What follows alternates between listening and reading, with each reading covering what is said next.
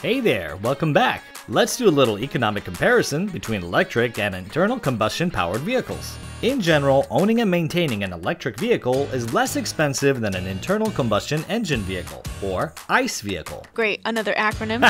Yeah, right? Let's take a look at why. First and most obvious is the cost of the fuel. The price of gasoline and diesel vary, but in general, they're much more expensive for the number of miles traveled than electricity. And the cost of electricity has been stable.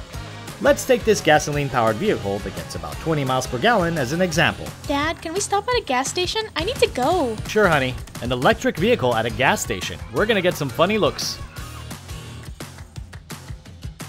If the price of gas is $2, you're spending $1 for every 10 miles of driving, give or take a few. Now, an average EV gets something like 3.2 miles per kilowatt hour, which translates to $1 for every 40 miles of driving. So, you get 10 miles for $1 in gas-powered car and 40 miles for $1 in an electric-powered car. But don't just take my word for it.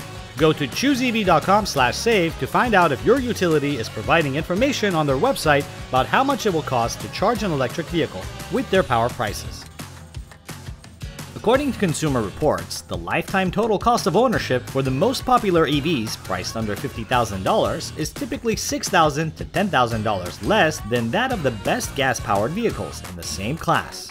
Really, all you need to spend for maintenance is windshield wipers, wiper fluid, and tires. That's pretty cool, Dad. Even I can maintain this car. Absolutely. Well, my 16th birthday's coming up, so if you bought that new electric truck, maybe I could have this one. I love that electric truck. It's an awesome car, Dad. You should treat yourself and let me have this one. Okay, we'll talk about that later. In the next video, I'll be talking about residential charging.